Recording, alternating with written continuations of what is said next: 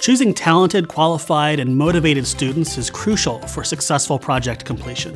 Mentoring takes a lot of time and effort.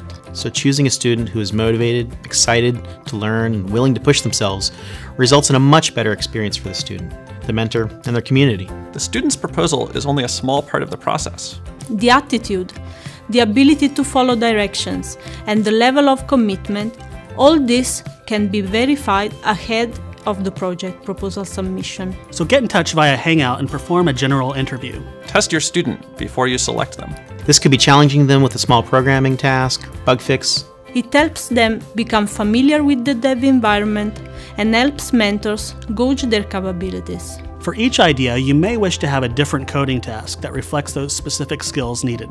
Ensure that your potential student is committed to spending the entire summer on GSoC. The student should not be on any other internship, part-time job, summer school, weddings, vacations, hiking Machu Picchu.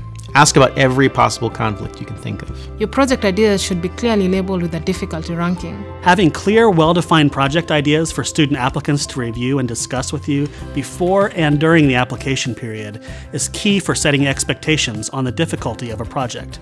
Consider if your student is fully up to the challenge. Should the project be de-scoped or simplified for the right student?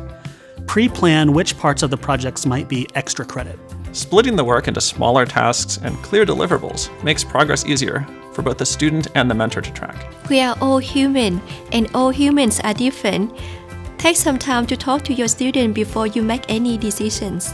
Pairing the best mentor with the student is vital to a successful student project. You should turn down a student slot if you don't have a solid, qualified, and suitable candidate. Don't set the student up for failure because you want the project to be completed, even though the student might not be a good match. That only makes everyone miserable. The mentor must have knowledge and some level of expertise on the work the student is expected to complete during the summer.